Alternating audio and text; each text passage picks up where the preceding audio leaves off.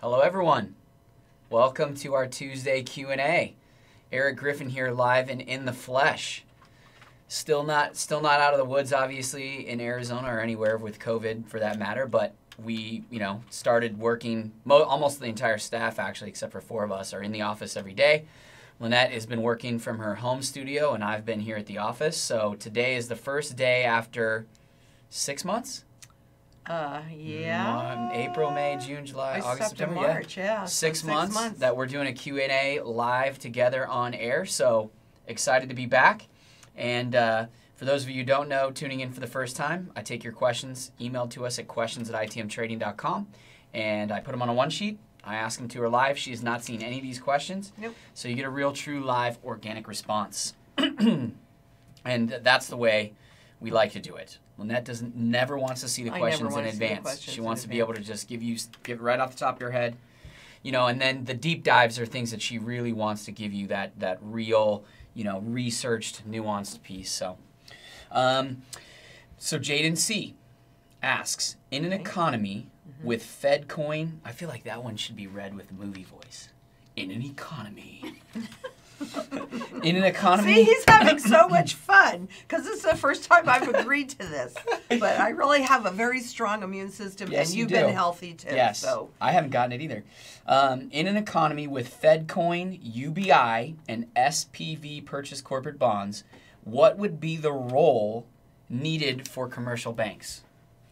Wow. Actually, that's a really good question because up to that point, actually it diminishes the role of the banks, which is the rise of the fintech. Mm-hmm. So that's part of the reason why you've seen large banks like JP Morgan, et cetera, really buying into the fintech economy. But yeah, especially with UBI, that gives the central banks direct access. But they needed the banks to promote it. Let's kind of talk this through for a second. Well, I was kind of thinking, because when I read the question, I also was like, wow, that's a really interesting question. And I kind of thought, I could see them being almost in a more of like the not commercial, but the private, like lending facility, right? So if you need a mortgage, you're not going to go straight to the Fed, right? You're going to go to the Wells Fargo, Chase, something like that.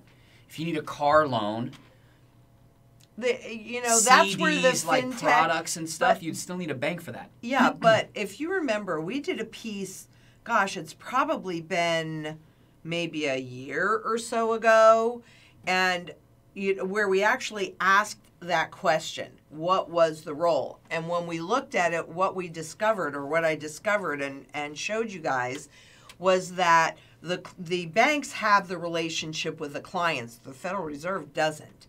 So they need that relationship. So that's their link. But where they would have normally been distributing the Fed policy, that's the piece that will be diminished with all the advent of that new stuff. So the role of the banks is probably more about relationships. But that's also where you've got, your Facebooks, your big tech companies. That's why, what we see more is a merger of the fintech and the big tech companies merging with the banks because, and then giving access to all that information to the Fed. Because what the Facebooks of the world have is they have the data. And they also have the ability to move you psychologically, right? So what it does is it really takes that perception management piece that was started back with Reagan in the 80s. It really takes that to a whole new level. But they don't have the relationship with the banks. So what the banks actually bring to the table in here is that relationship piece. So you've got the Fed right there that then can control their policy and how that goes directly to the consumer, so to almost the public. like a customer service face Yes. to what the Fed and the central banks are up to. Yes. Yes. And they've been working on this piece. So, yeah, I did one. Do you remember when I did that one? I don't even remember what it's called now. Mm-hmm. But I definitely remember that piece because they were, you know, the press on it was how separate these two entities are. But when you look deeply, what you saw is how they were coming together because the banks have that relationship. I mean, how long have you been with your bank? My point. I don't even know. Exactly, so my long. Point. How long have you guys been with your bank? Right? It's painful to even try to change. Exactly the point. Exactly the point. So I think what we're really seeing, and we are, not I think, we are really seeing is a merger between the Fed, who has the printing press, the banks that have the customer relation, and then the big data all coming together, you know, surveillance economy. So that's what it is. The FedCoin thing is the thing that scares me the most. I mean, now you're not depositing money in the bank, right? Correct. It's just there under the Fed's total control. They can spin it with, you know, hey, you can only spend it on this. This is how much time you have to spend it. If you don't, it'll expire. You can control the velocity. They can control the velocity and the amount. Yeah, but let's kind of back up here because this is a really important topic. So I'm really glad that question came up because it's actually the Fed now. That's the name of the account. But they're going to be issuing digital dollars, right? So, you know, that's what I've been saying forever. What they do is they keep the name the same, right, and then the perception is nothing has changed. And especially when they just make that deposit, right? They push a button, takes no effort, takes no time, doesn't even take what costs are involved in that, right? And then, you know, you go, wow, there's $1,200 a month or $4,000, whatever that number is going to be. And it's easy to spend. The easier it is to take in, the easier it is to spend, the less value it all has. Right? So this is the setup to the hyperinflation.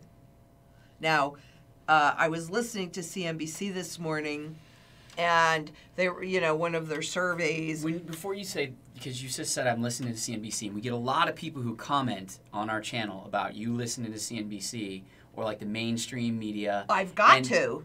Right. I need to know what they're saying. So let's go back and explain that in a minute, because people, they're like, why do you listen to that, you know, mainstream media? But okay. I think it's super important to address that, and I'll write that down. We don't want to bypass that. So anyways, you were listening to CNBC. Okay. And, you know, I was listening to their surveys, and they said that they don't anticipate the Fed raising the rates until 2023 or something like that. And they can't raise the rates, so yeah. And they're even going to allow it to run hotter, inflation to run hotter, which means that they're justifying the beginning of the hyperinflation. Now, a lot of the hyperinflation, you know, I think may have already started, and particularly when it comes to food. And they can justify it because of the breakdown of the supply chain, et cetera. Right. But, you know, we have to understand when they're making this shift, they want to keep things as this is what they say in their documents, which is why I listen to CNBC and read all the IMF stuff, you know, because they want to keep it as normal as possible. It's how they do the transition. And make no mistake, we are already inside of this transition. They needed to move up the timing of the use of, you know, people like me or people that are used to, like say, going into a store and buying something. Well, I'm not going into stores, right? So you're buying it online. That the assumption is you're going to get comfortable with it. I'm not comfortable with it. I really don't like it at all because I'm a locavore. I like to buy local and support the community. So I'm not comfortable with it. But all of this is really about speeding up that reset pattern. And we're already in it. It isn't just that last big or 3 big boom, they reset the currency 1,000 times. It's nuanced. It's slow until it's fast, but we're already walking through it. There isn't one little doubt in my mind. And so let me go back to answer the CNBC. I do it because I need to know what people are hearing out there. Mm-hmm. I need to know what is being said. Do I believe them? Here's how I know if what they're saying is true or not. I listen to their words, but I watch their actions. If their actions are not congruent with their words, they're lying, lying, lying. But I need to know in order to be able to talk to people about it. And in order, like I'll just hear like a little word or something like that, and that'll send me down this rabbit hole or that rabbit hole or the other rabbit hole. Right. You're always looking for how to disprove even what they're saying. Oh, 100%. Because it's garbage. Perception it's management. Perception management. Right. Yeah. Well, thanks for answering that, because we get that a lot on the channel, and I think it's important for people to understand why you do that. Yeah, and I listen to Bloomberg, and I read all the IMF reports and the BIS reports. I get so much stuff that comes into my inbox. I read Financial Times. I read the Wall Street Journal. I read a lot of stuff for that reason. And most of it is this congruent? Thank you, Daddy. Do what I say and not what I do. I mean, he hammered that into me. He didn't intentionally do it, and he was a great man. He was the best man I've ever known. He just would tell you to do stuff, and then he wouldn't do it himself. Yeah, he'd say, he actually would say to me, do what I say and not what I do. It was mostly around driving, right? Yeah. Honestly, it was because that's what you were always watching him drive? I'm going to ask Megan something. Hey, Megan, okay. We should have probably asked you this before, but there's 8 minutes until your meeting, so how do we want to handle this? Keep going. You're just going to roll through it? Yeah. Do you want to step out and grab Carl? No. Are you sure? Yeah. Okay. Thank you. Just want to be mindful of that importance. If you decide that you need to grab Carl, go grab him, okay? Okay, all good, thank you. And that way people get to see you on camera for a second anyway, which they love to do. All right. Mark P. And she's so pretty. Asks, how difficult will it be to buy silver and gold when there is a switch to a digital currency? If everything is monitored, it will be difficult to keep secure and secret. Well, it definitely will have an issue about keeping the secrecy of it. I don't know that it would be... It's already more challenging. I know that one of the consultants told me one of her clients wanted to do a $75,000 buy, but the bank would only let them wire $25,000 a day. Yeah. So now they've got it. It's because she does it online, and they have limits for how much you can wire per day online. If she went into the branch, they would allow her to do more. It doesn't mean that they wouldn't harass or give her a hard time. Or we've had customers that would know this way we've better had customers than I who have bought and the bank was like, "What are you buying?" And they're like, "Gold and silver." And they're like, "Well, sorry, we can't send the wire for you." And they had to fight to get them to send the wire. Well, why did they even answer that question? It's none of their business. Right. They ask me all the time when I go into the bank, like, why are you withdrawing this or what? And I literally say it's none of your business.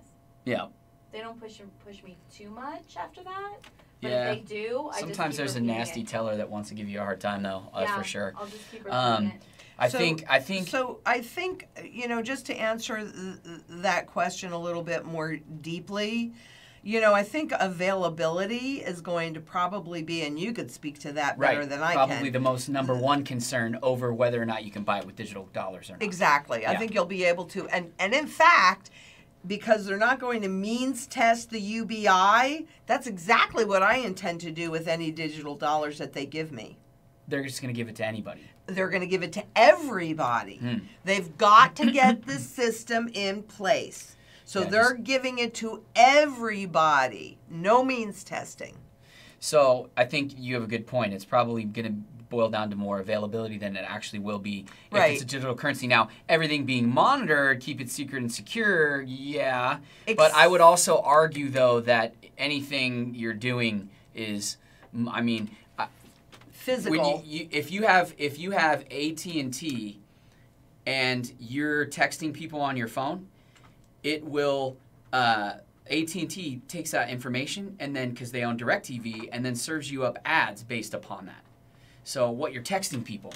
And we learned about that. Because we were meeting with some people to help us, and they were telling us about those. We were blown away. Like, I couldn't believe.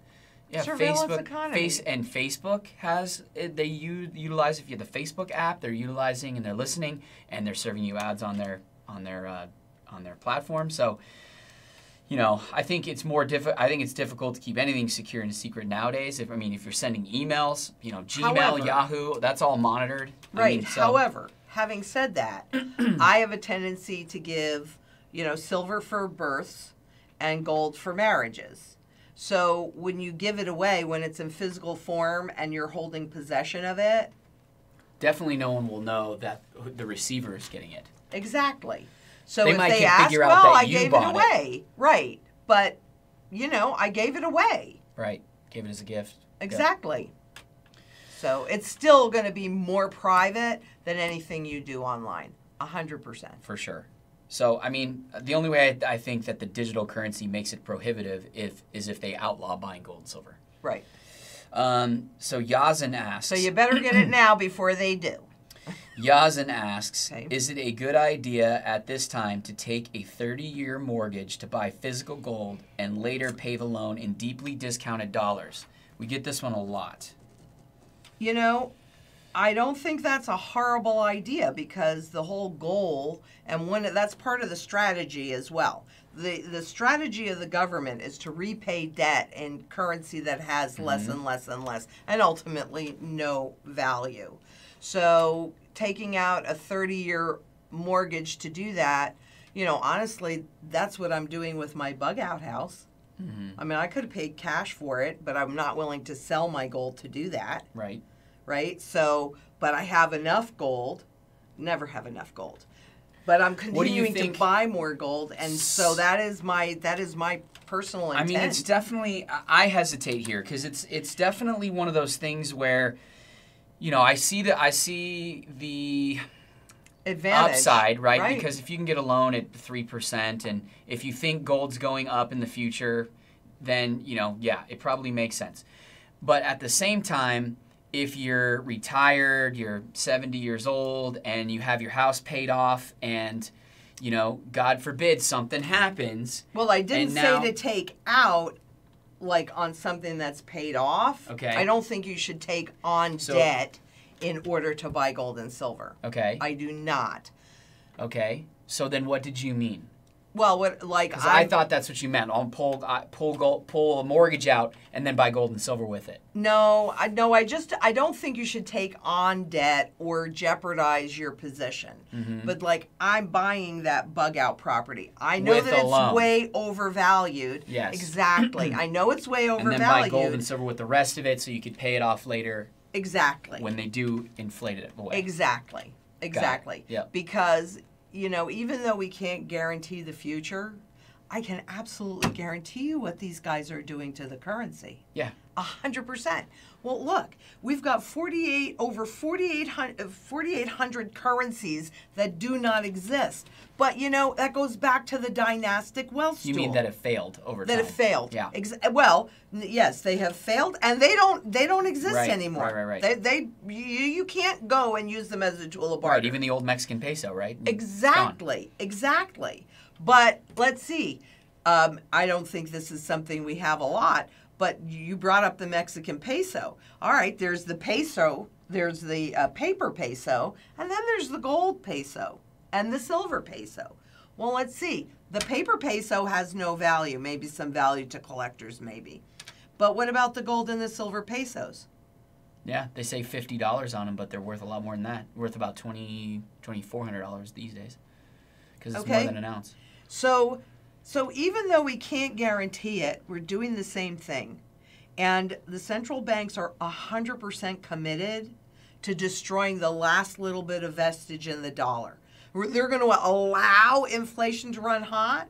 Once people go out and spend that money, now you've got, really, what are they saying? Unlimited amounts, unlimited support, unlimited. All right? Anything that is cheap and easy has less value than something that takes a long time and is rare. Dynastic wealth, 3 stools: real estate, rare collectibles, physical gold. But the physical gold is the most, in my opinion, the most important leg, because it'll make sure that you can pay your property taxes and even put you in a position to be able to buy. Look at all, real estate's going crazy. Everything is a tale of 2 places because the system is morphing. It's resetting, right? So you have real estate that's going crazy, and I know this is an overvalued market, except that was the hole in my strategy, right? That was the hole. And when I had to sleep with a gun in my bed, because I live in Central Phoenix, I'm like, well, this yeah. is not okay. I mean, we were always telling you that we were scared for you to live down there, and I mean, including all of our viewers, we're saying the same thing. Right. So I mean, it's smart that I think it's smart that you did it. Right. So because better be safe than sorry. 100%. Right? So you have to look at what your goals are, and you have to do this. But I'm telling you, if you guys have any holes, we just got a little teeny taste. But there is not one, and you know what I buy, right? There isn't one little teeny weeny doubt in my mind what's happening to real money. Yeah. Well, I mean, it should be obvious to everybody. What the whole strategy is: let's just print as much money as we need to. I mean. Since 2008, that's the strategy they've employed. Exactly, because the system really died dead. 27 trillion or something, and we were at that's what we knew of. 8 or 7 in 2008. Right. I mean, they've shown without a doubt they're going to print money at all costs. And they're telling you as well, right? So that's the do what I say and not what I do. Yep. Right. And what are they doing? They're buying gold, hand over fist. They're buying gold. And do you think we really know how much gold they're buying? Because I don't. Well, I mean, China doesn't even report it. All right, so Brian B. asks... Oh, you got me all heated with that one. Yep. Sorry. Brian B. asks, you say there is going to be a reduction in the value for real estate, such as 85% for residential and 95% for commercial. That's I think it'll look like Japan. So yes. Will farmland suffer the same fate, or will it have a different kind of outcome, do you think? Because of its, its productive use. Well, I think it's a combination, because the small farmers right now are really in a very big problem. So right now we've got hunger and starvation. I was just reading a report where there are more people that are dying from starvation than from COVID, right? So that's already happening.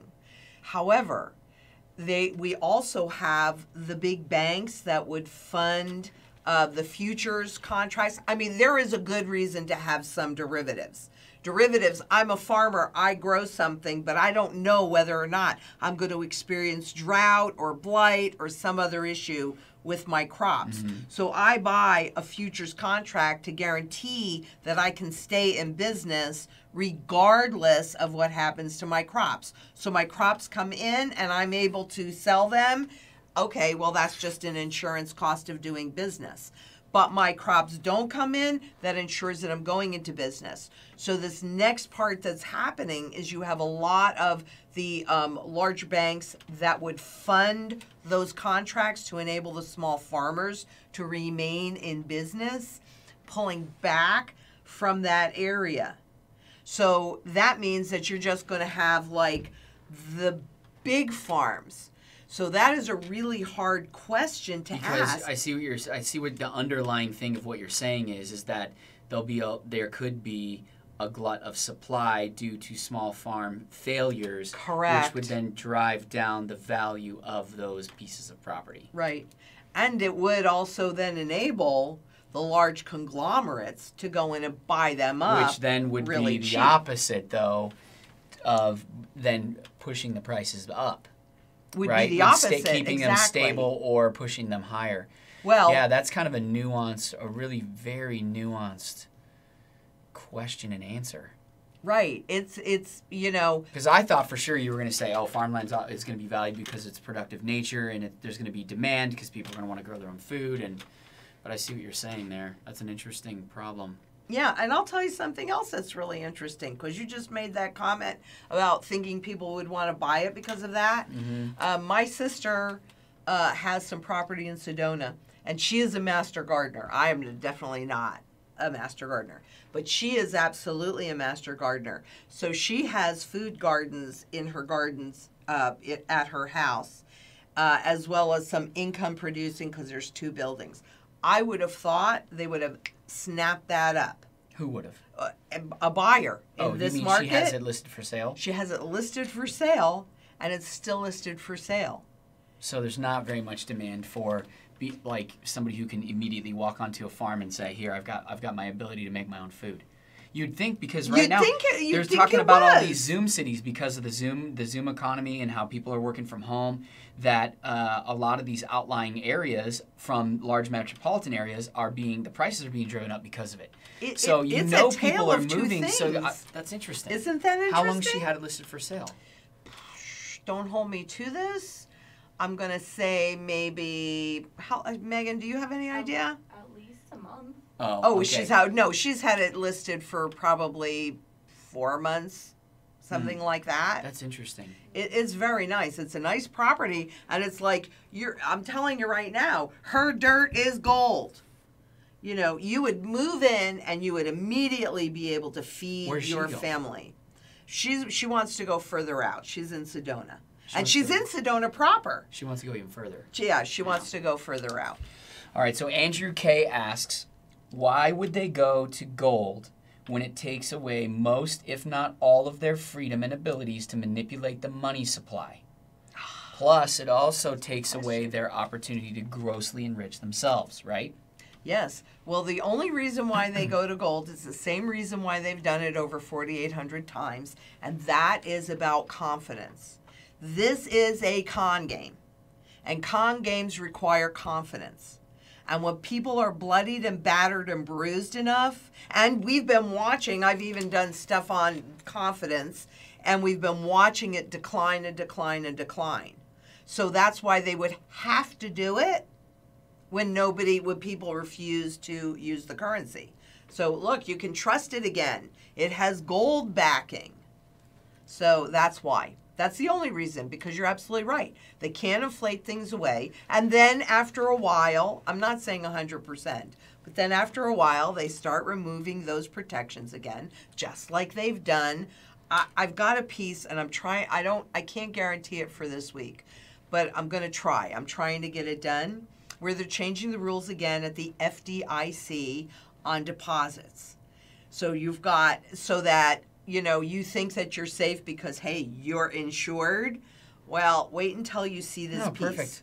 Right, and that was, another layer to smoke to people. Great. Another layer. Bail in anyone. Jeez. So, I mean, and then, I just came across this. I'm like, holy crap. So I'm going to try and get it done for this week. I'm not guaranteeing it. It might come next week, but that's... You want to know what I think is kind of funny? What? Is that Megan clearly wants us to end quickly because the live questions are missing. And it's just announcements. Right, but she does have that appointment. I know. Well, I'm glad I said that earlier then. Right. So we're not doing live questions tonight. Today, if you want to send us questions, send them to questions@itmtrading.com. And they hopefully may or may not be on the next Q&A. Well, we'll give it a shot. We get hundreds and hundreds of questions, so if you don't see your question, there's a reason. Right. But after this, I'm on, so the real estate, any of you guys with real estate, we're going to be talking about it because I'm going to be with Jason Hartman. And he's all about real estate. So I have no idea what he's going to ask me. It'll be really interesting, but for those of you that want to know more. You got Coffee with Lynette with Egon again? I do. That's awesome. Next week, cool. Yes. But tomorrow, I'm going to be on Coffee with Lynette with Carrie Van Hest. And he knows so much about the bullion houses and the COMEX exchange, and how we're going to talk a lot about how traders that normally are just rolling over contracts are standing for delivery, and lots of other things. So I'm really excited about that one too. And yes, I'm very excited, of course. I love having Egon on. He's just so bright. We always have such good conversations. I just wish I could do it in Switzerland, in Yeah, front right? of the Matterhorn. That was a fake screen. I know, but We but could put you he- in front of the Matterhorn too. I know, On the but Zoom. he could actually. But he does live at the base of the Matterhorn. That's, why he really named neat. right. That's why he named his company Matterhorn Asset Management. Huh. So yeah. I so thought I know maybe that's he a lived fake at Disneyland. screen, but no. All right. Well, that's it for today. So we'll until next time. Yep. Be safe out there. Bye bye.